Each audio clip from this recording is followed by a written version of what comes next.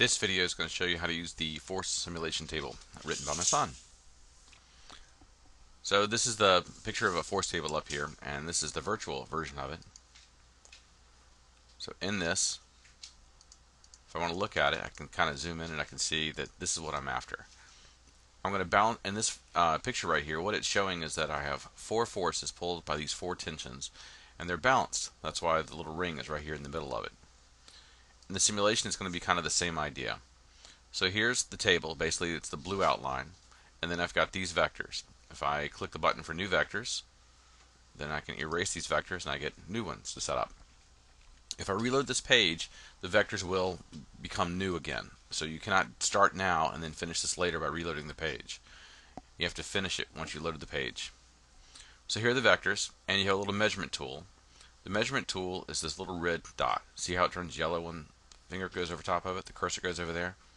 Then I can line it up, and I can be precise. I can pull it out for a little more precision, or bring it in, whatever I need to line it up, and that'll give me the angle. And the angle's over here on the right hand side. So there's the angle right there. The goal of this is to figure out where the fourth vector is. Remember that little picture you just had? There were four tensions, and here what I'm doing is I'm showing the forces of three tensions. So what I've got to do is I've got to find a fourth tension. So when I add that vector to these three, it'll equal 0.